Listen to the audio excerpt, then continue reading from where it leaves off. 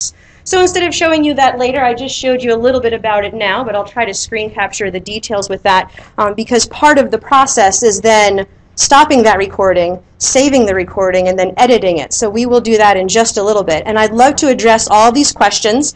Unfortunately, some of them are questions that I haven't answered yet. So here's my introduction. Stat 200 and Stat 250. I don't know, whenever I tell somebody what I do for a living, I get that awful face. Ew, you teach statistics. I hated that class, right? So teaching statistics and the way to teach it is something that I've always been interested in. I didn't really get my PhD in statistics. I'm more interested in educational psychology or a way to get through to students. But I never pursued a PhD because I got too involved teaching at Penn State. So I slid right into actually teaching, and we had these issues.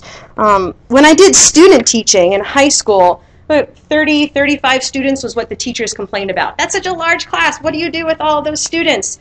300, 350, 1,000. I have never taught 1,000 students at once, but in a given semester I have 500 different students. So having those issues and having students come to you and say, I really want to do well in this class, but this is what's holding me back. The large classroom, we all know, is an issue. And I don't know if it's an issue that we're ever going to get over, but it's something that we obviously have to attempt. I also like giving students instant feedback. Let me scroll over a little bit. Our resolution didn't match completely. Can you guys get all of that? Okay. So when you're interacting with students, they want to know how they're doing right on the spot. So I was really quick to use Angel and online quizzes for like homework questions, or I give quizzes on the reading, so they have to read the textbook and then there's a quiz they have to take. I give them a couple of attempts to try to make sure that they get it right, because that instant feedback I think is something that's important. But at the same time, I'm not going to have a large class of students all with computers in front of them. That's not where we're at yet. But office hours are my favorite. Teaching in office hours is the best because you can see those aha moments. One-on-one is what I would love for us to be able to get, but how do we do that in a large classroom? So the two courses that I teach, Stat 200 and Stat 250, are essentially the same, except Stat 200 is 4 credits. They're supposed to meet 4 times a week, and it's for non-science majors. Stat 250, if I scroll over just a little bit, 3 credit course, it met 3 times a week, and then what we had in our department, the Department of Statistics, Bill Hartnett created this awesome teaching philosophy that students are going to learn better if they're more involved in the classroom. And obviously that's why we're all here. So instead of meeting 4 times a week in Stat 200, over here, we're meeting 3 times a week, once in a large lecture room like forum building, and twice in a lab classroom where they're broken up into smaller sections. And then they had 1 hour on their own, which was an online quiz. So when I got thrown into teaching Stat 200, that was the mold that I had to follow. I also got thrown into teaching Stat 250, so I did a similar thing. Instead of having 3 lectures, we had a lecture, a lab, and then a lecture. So the labs were smaller, 60 to 80 students, and then I had a couple of them in a row, back to back. And for me, the way that I was teaching Stat 200, 1 lecture was enough. I was able to cover 1 chapter in 50 minutes. I did it really fast because if you haven't noticed, I talk really fast when I get excited about something, and I love teaching and I love statistics, and you just put the two together, and 50 minutes is like 2 hours for somebody else. So the third class meeting, when we were back in the lecture room, I would go over homework examples because I believe that students learn math problems by going through the steps themselves. Now, getting students in a large classroom to answer questions, it's worse than pulling teeth. So that completely wasn't working. I'm not the only one teaching Stat 200 right now, so without flipping, what we did now is we incorporated that 4th class meeting is now a lecture meeting. So we meet 2 times in a lecture hall, 2 times in the lab.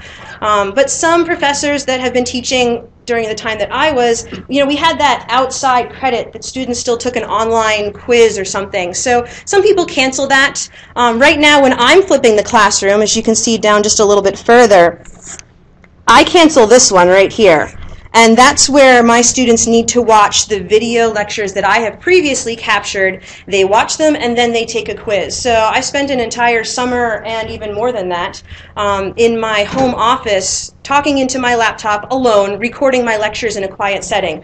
When I recorded the lectures during the classroom, there were a ton of What was it? The desk things that they have, you know, in Forum, the desks that flip out and then they clank back in, and then students drop their calculator and it goes down a couple of rows and then everybody laughs.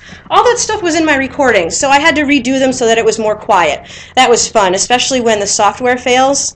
You can see that I'm using OneNote. If you copy and paste from Word into OneNote and you start editing and like writing on it and then erase it, you know what it does with the text? Has anybody seen this? It squishes it, right like that. One letter per line. So my lectures were now forever long, but OneNote can handle that because OneNote, a page just goes on forever. But one recording, Brian walked in and found me crying on the sofa, and I was like, I can't do this, I need to throw my computer out the window, but I didn't because I love her too much.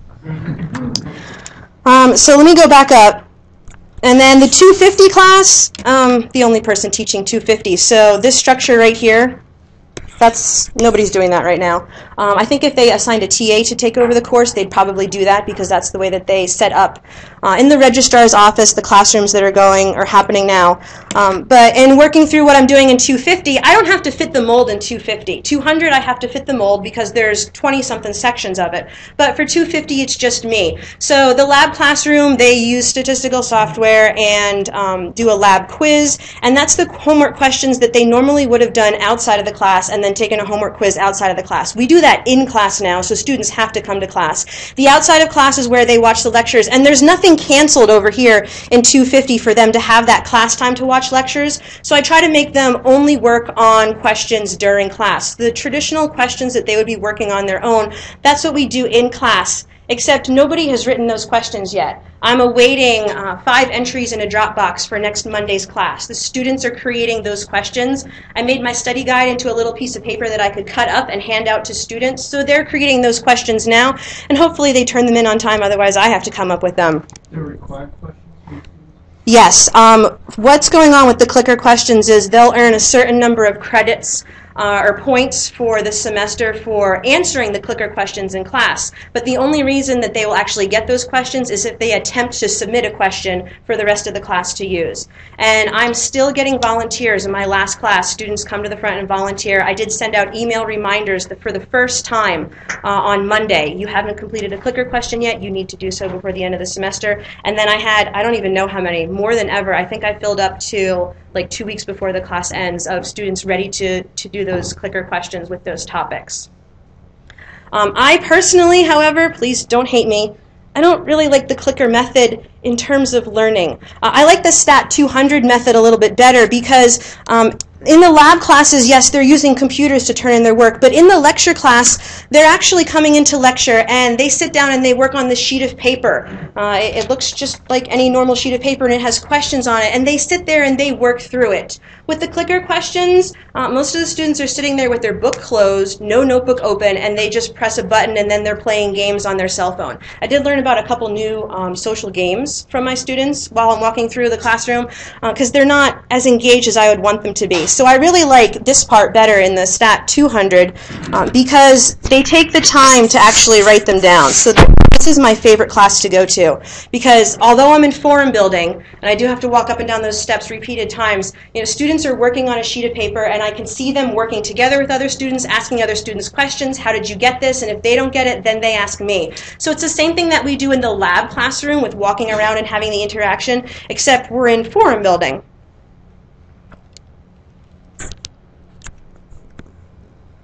Looks like a lot of work that's done on that hand grading. I have TAs for that. But yeah, the hand grading for that assignment. But I'll talk about that in just a little bit. I've had this one TA actually request to be with me for the past 4 semesters because he's good with that assignment and he likes doing that. So my hopes are probably your hopes. We get students engaged. We give them examples to go over. And we get to know them a little bit better. That whole one-on-one thing is very important to me. Issues and concerns. Oh, did I tell you already? I posted this on my blog. If you're having trouble reading it or if I'm going too fast, you can always review the notes after the fact, or the recording after the fact as well.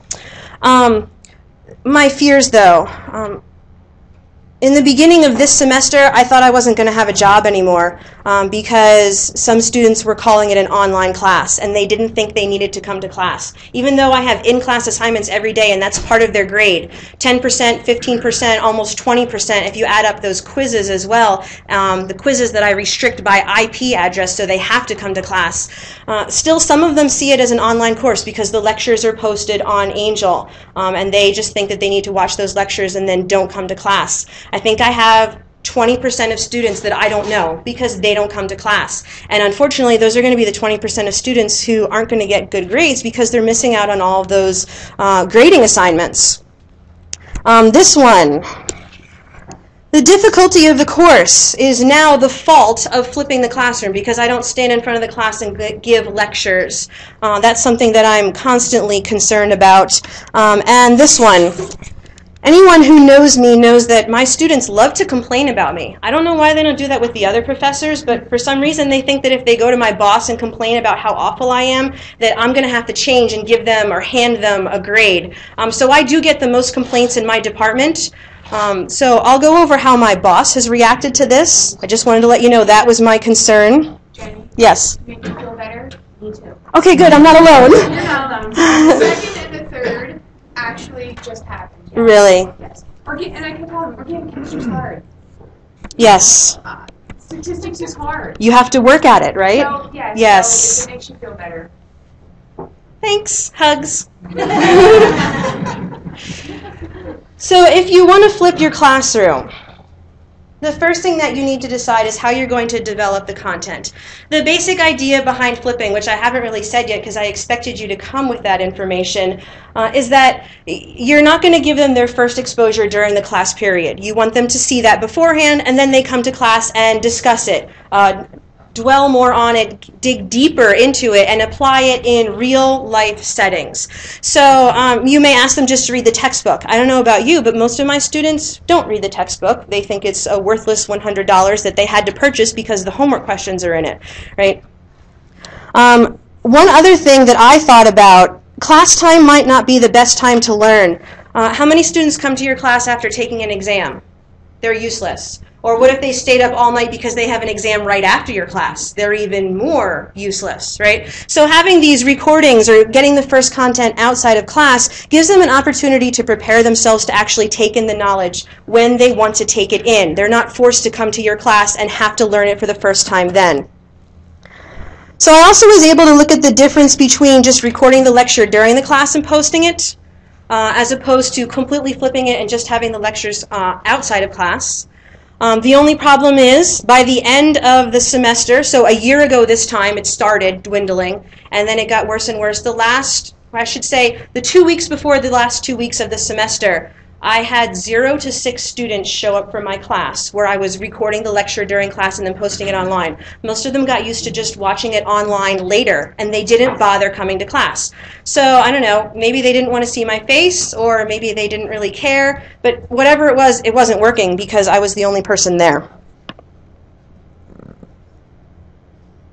So we talked a little bit about the process. I did have to choose a PC, touchscreen tablet, because part of my presentations during class used statistical software Minitab. Minitab is not available for a Mac, so I was forced to have a PC in that. And the Lenovo ThinkPad was the best thing of its time. I remember getting online with the Lenovo chat person saying, I want to record my lectures during class. I need a PC. I want it to be powerful to screen record and for me to write on it at the same time. And the technician said, oh, one of my professors is doing that. And then we just instantly fell in love, and this is what I ended up with.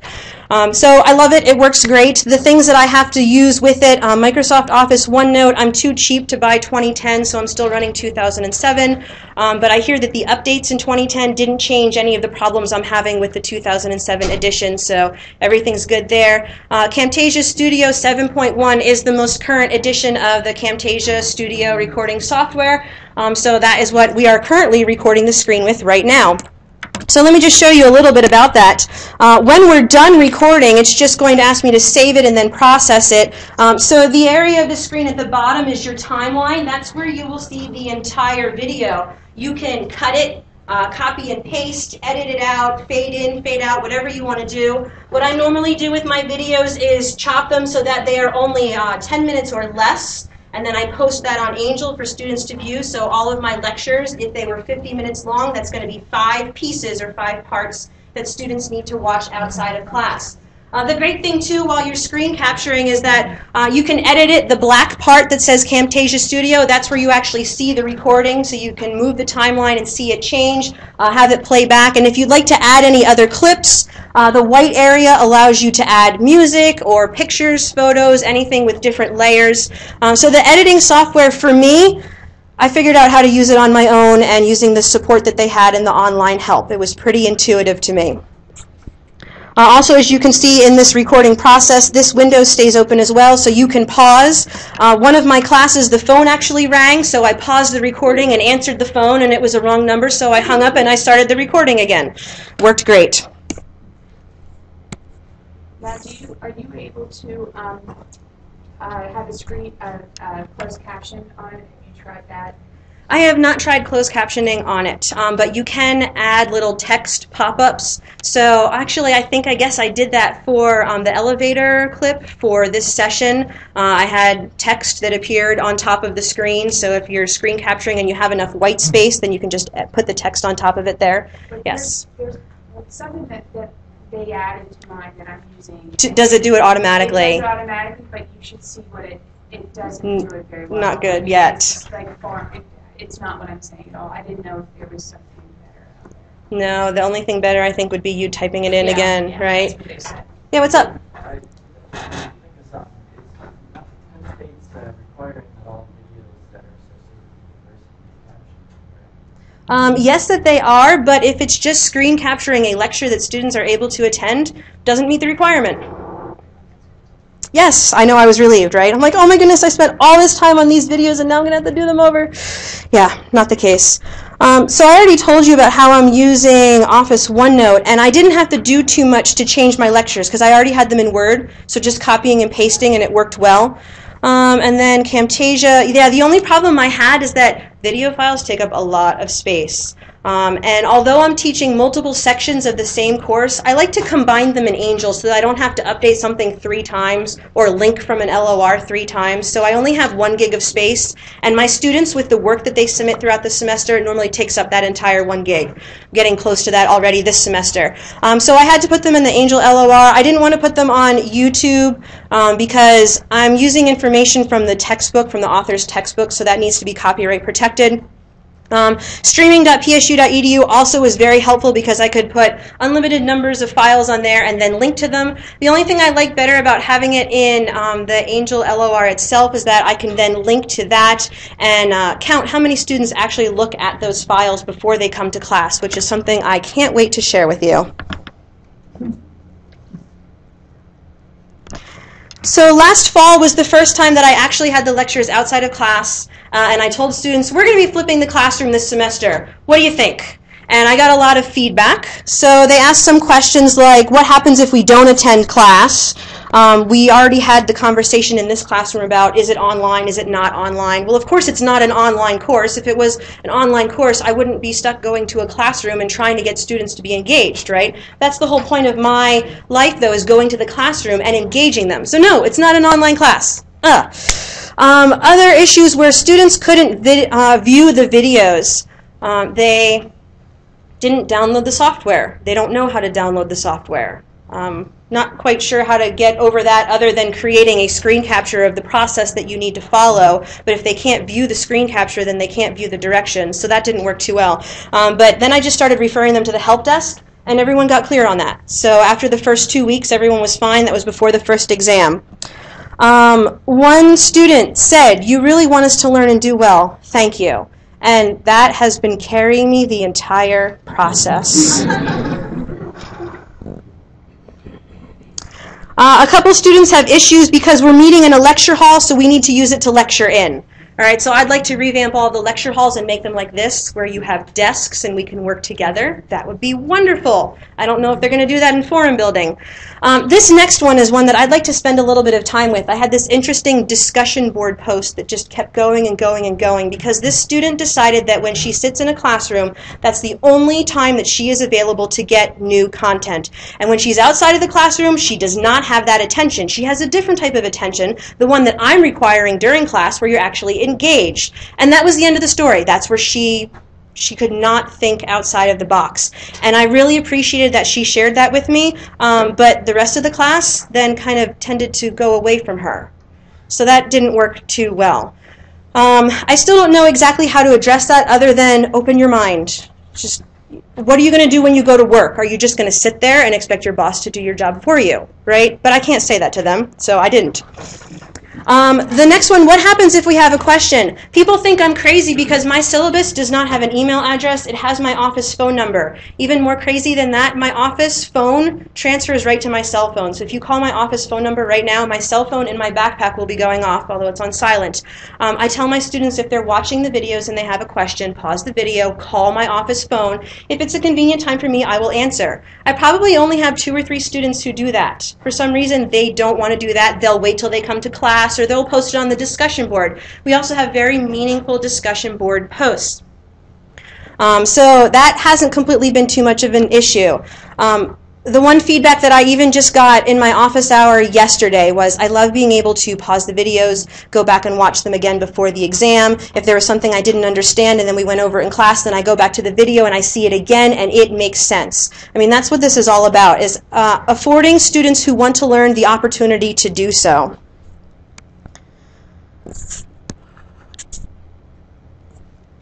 So I eliminated 2 issues. In statistics, we go through things very fast. There's a lot of material, so students always complain that the pace is too fast.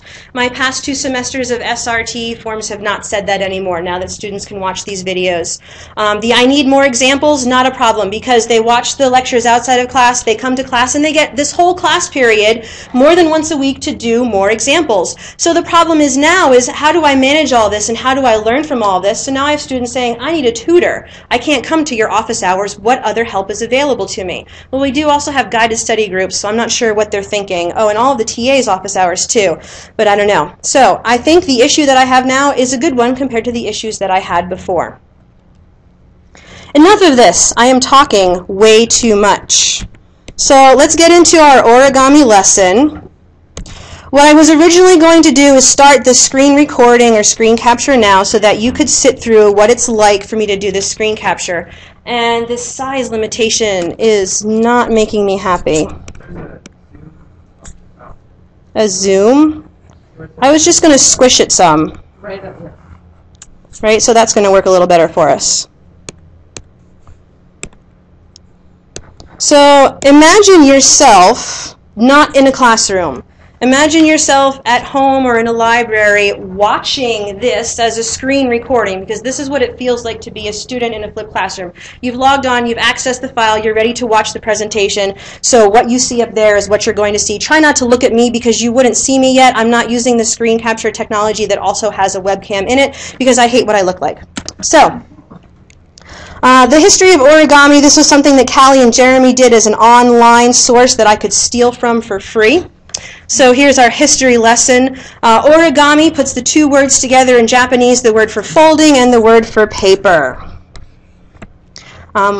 Normally, as students progress through the class, they know that what I normally highlight or talk extra about, that's something that you need to write down and document for the exam. As an educator for you, those are the points that I think are important for you to highlight so that they don't think that you're just reading from this. Don't just read from it. Highlight what you think is important, right? So this fill in the blank, origami did not start in Japan. It began in, well, where do you think it began? If you said China, you're right. Oh, no comments. Remember, you're watching this on your own. Oh, of course, maybe you're the kind of person who would talk out loud in the library and everyone looks at them, right? So at first, there's very little paper available. So who do you think were the only people who had access to it, right? Just the rich.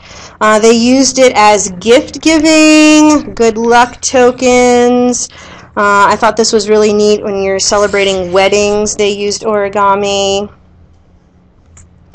And as paper became less expensive, everybody seemed to adapt to that.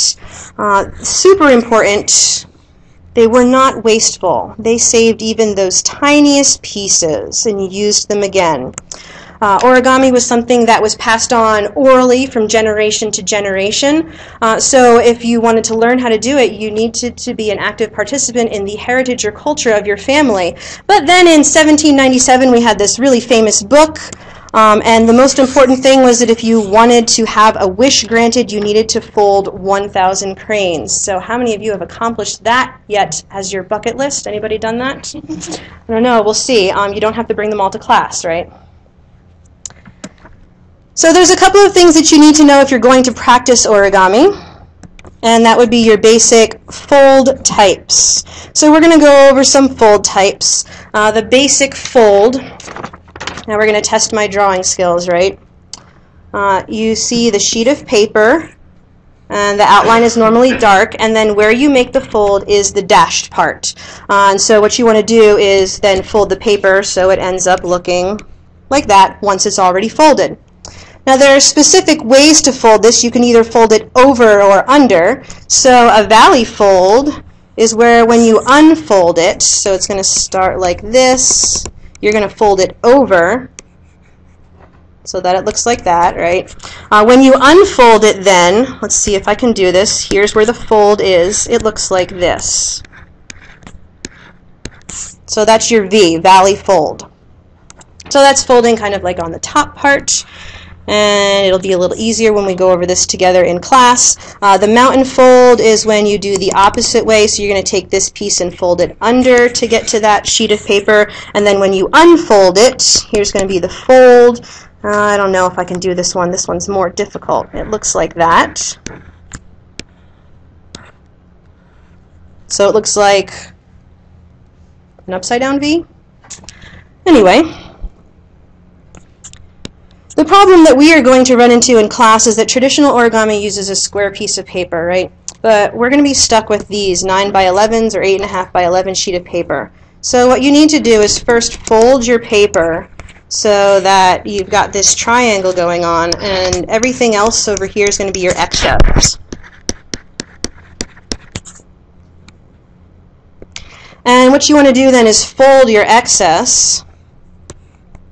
So this becomes your fold line.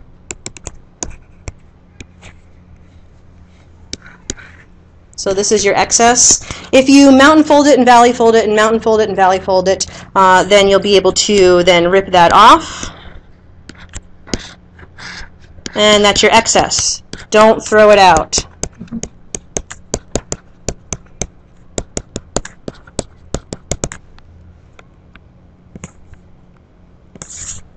And then if you unfold that original triangle, you've got your square origami sheet of paper that you are ready to fold.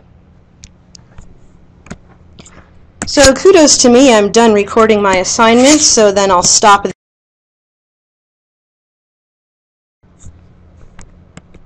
So one of the questions that we had is, what does it feel like to be a student in a flipped classroom? And it basically means you're going to be engaged. So what we're going to do now is this assignment. This would traditionally be homework. If you guys can take one and pass it, take a handful and pass it back so that the rest of the rows, and then, well, you need some in the front yet. Here, we'll keep these in the front. Keep passing those back. Also, with the sheets of paper, please take one. Do you mind just passing all the rest of those back? We'll need a couple more. This is the fun part. So right, your traditional lecture would happen, and then this would be the homework assignment. Now this is normally, I'm so glad this is happening. This is normally what happens in a classroom where you're flipping. You have to deal with extra noise. People passing pages around, people talking, people getting ready.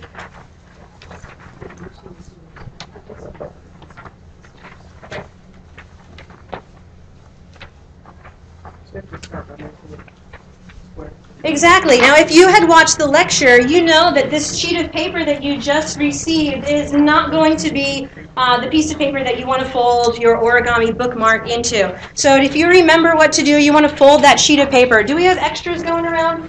Did we miss people in the back? Did we miss people in the back? Does anyone need a sheet of paper? Are there any more directions? Those of you at the table, can you share your directions and pass them back? So some of you are figuring this out on your own. The way to make the flipped classroom work is to encourage those students or guilt them into helping everybody else. If you figured it out and you teach it to somebody else, you're already studying for the exam because you've taught it to someone. Teaching someone how to do something is the best way to demonstrate your knowledge. If you're having trouble, you should be at this stage. Remember, you want to do the valley fold and the mountain fold and the valley fold and the mountain fold to get rid of that sheet of paper.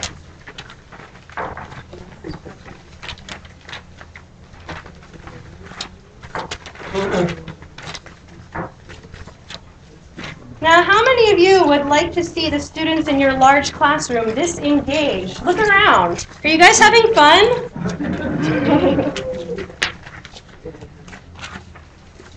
Now, I see some people almost already done, and that's one of the issues to contend with, because in a large classroom, some students are going to be done in 5 minutes, and some students are going to take the entire class period to do that same amount of work.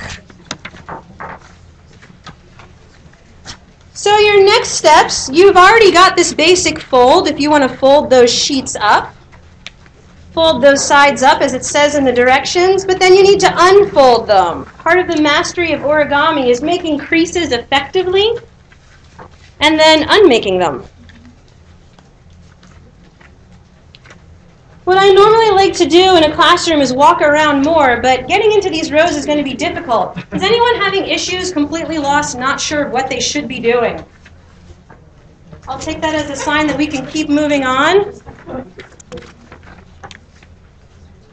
If you fold this next piece down, and then you want to tuck those pieces under, that was our mountain fold, when you tuck those pieces under to get your bookmark.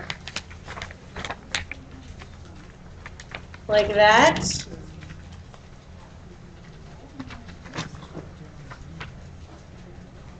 What are you guys doing over here? You don't look done. What happened? Oh, that's it. Oh, you're not even working. They're on paper.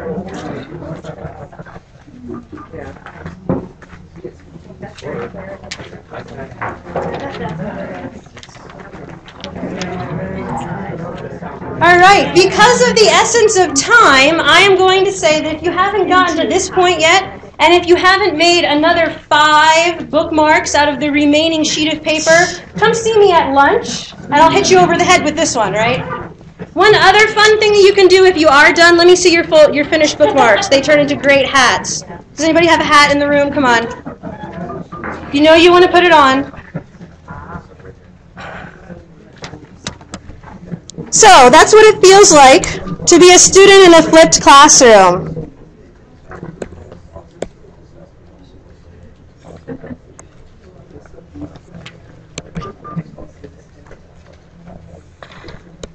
I'd like to quickly go through the feedback that I have received, and this is where we're going to answer some of those questions. That is awesome. Can I borrow that for a second? The creative use of some students. I don't know if you can use this as a bookmark when you're reading on a tablet, but it is very decorative. Thank you. Okay, so check out this good news that I received. Dropout rates of my classes are no different than previous standards. Student complaints for 200 level statistics classes are no higher than usual. I received feedback from some professors. One of them was eternally grateful for that teaching method. Another one told me that what I'm doing is not new. Anybody heard of the Socratic method? Right? Of course, you expect students to be prepared for class. How did we ever get away from that?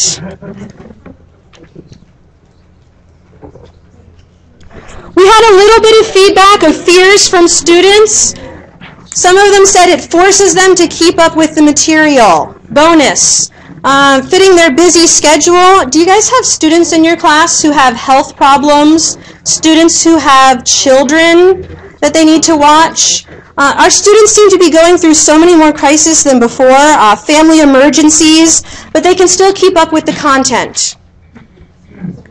The students that have trouble with this class are the ones who don't know how to be students. We kind of addressed that issue.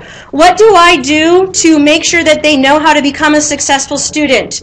One of the first agenda items that I posted on Angel this semester was how to be a successful student. I told them that a successful student has a good notebook, right? So in their notebook, they need to have definitions, formulas, and examples.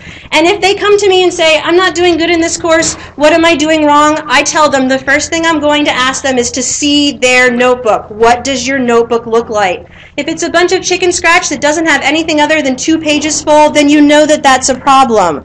So I'm setting students up with that at the beginning of class. Most of my students have access to that file. Are they really doing it? Well, the ones that are, I'm really impressed to see what their notebooks look like, and I think that that's going to be something that they're proud of as well. Some students think that I do still need to lecture at the beginning of class, so I might do that next semester. And for most students, they know that it's different, but they want to make it work because they want to be successful.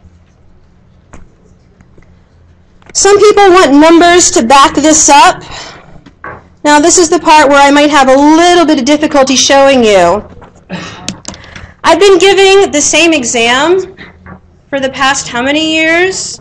It's a pool of questions. I give my exams at the testing center, so the questions are randomly pulled for each student. So I have these comparisons. If you don't know too much about statistics, the top is the maximum, then we've got the 75th percentile, the 50th percentile, and the 25th percentile, and these asterisks at the bottom are outliers. Oh, that didn't show up well. So it looks like with these two classes, these are when I was flipping the classroom. This is when I recorded the lectures during class and then posted them after. It looks like they did a little bit worse, right? A little bit worse. But numbers aren't always what you think they are. If you look at enrollment for the course, that's when we added a third section to Stat 250. So now we have students enrolling in the class. There's no longer a waiting list. So the types of students that are taking this class are a little bit different than before. I think that's why there's a difference there. I understand that I'm running out of time, but there are a few things that I would like to show you. For example, this semester, this was the flipped classroom. These parts were where we saw the increase. Grades got a little bit higher on the exams, and as the exams got harder and harder, here's our flipped classrooms. Excuse me, this one's flipped, this one was the recording, and this is everything else. So exam 5, the hardest exam, the scores are better on the exams. And I think that was the nice thing for me to see. A somewhat similar thing happened in Stat 200. I'm just going to flash by those, though. They will be posted on my blog. The one thing that I do want to address, oh my goodness, it was a whole lot more work for me. But I love going to class this semester. It's so much fun being able to engage with the students. It's also a little bit more work for them because they have to change the way that they think about things and they actually have to work in class. And if you think that's a bad thing, then I don't think you should be here at this symposium. I think you all would agree with me that that's what we want our students to do. So I have one more piece and then I'll take your questions. What do I want to do in the future? Like I said, I really want to just keep my job.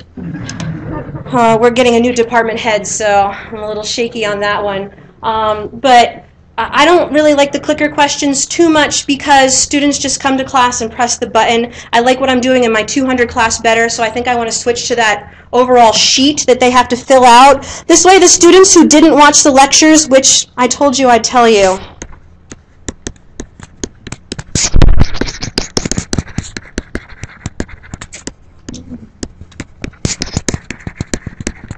not what I wanted to see. But my exam scores this semester are actually broken up into two groups. I did my thesis on mixture models, where you've got these two groups merged together in one graph. I can see the grades for the groups that are doing what they should be doing, and then the grades are lower for the group that is not doing what they should be doing. Eventually, all of them watch them right before the exam. The night before the exam, the day of the exam, that's when I get the lecture activity, right?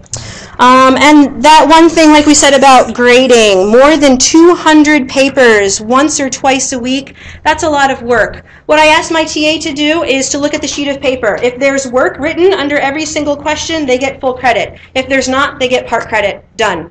Move on to the next one. So it does go pretty quickly. What are your questions for me? Because I think we're out of time. Yes? I was just talking to someone who's at the University of Iowa where they're doing more interactive, and they've redesigned a whole suite of classrooms there to have the workstations because it gets away from that lecture perception. Mm-hmm. And their maximum size is about 100 students. Do you think redesigning classrooms on a large scale like this would make it easier for you to get the message across that that's the expectation during class versus a standard lecture where everyone's facing forward? Yes and no. I don't know if it would make it easier for me, but I know it would make it more beneficial for the students, and that would be my primary concern and my primary reason to do that. I think, for monetary reasons, we stuff them all in a large classroom and we deal with what we have. But if there is a way to make it better for them, and that involves working together at a table, because I think that's more real life too. I think if a university wants to maintain its status as the future goes on, especially with more videos posted online, like the Khan Academy videos, content is going to be everywhere. But if we can get them in a classroom and make them apply that content, that's what's going to give a university its name and its new reputation for the future. Does that answer your question? Yes? Those quizzes, can they work together, or are they... Open book, open notes, open discussion. I have yet to have a student stand in front of the class and say, the answer to number 1 is this, the answer to number 2 is this. But I do have students who sit across the row and one of them completes it and then they pass it along and copy it. Those are the ones who fail the exam anyway, though, and it's such a low stakes. They get 2 out of 1,000 points per assignment, so if they're going to be copying off of their classmates, they're going to have to make up for it somewhere else. Any alternative for that if you don't have TAs? Honestly, do it yourself. I graded them myself the first semester I tried that, and although it took 1 to 2 hours, not to grade them, but to enter them in, for each student, to enter those grades in. If Angel was a little nicer, maybe there would be something quicker, like with an attendance grader, that type of thing. I definitely think it's worth it, because it forces students to work together in class. Yes? I have considered having lecture quizzes, that the students have to watch the lecture, then before they come to class, they take an Angel quiz. Yes. And then it is just automatically... That sounds good. I actually just had that idea from the presentation that I just attended before this one, that, if you're going to post these notes, I can make a PDF of this file and post it, and that's what students want, but then they don't hear you talking through it. Right. If you make a quiz that says, what's the thinking behind this? Genius. Then they actually have to learn. Right. Yes? I work in the College of Arts and Architecture. We are closed captioning all of our courses as we develop new ones. Awesome. We use an automated service for that. We just send them the video files. They And send what do they use? We use three-way media. Okay. And one side effect of this that we found that I just thought was worth mentioning is students, especially if English isn't their first language, find those captions extremely useful. Oh, I'm sure. Another thing I've been able to do is take all of those closed captions files and make a text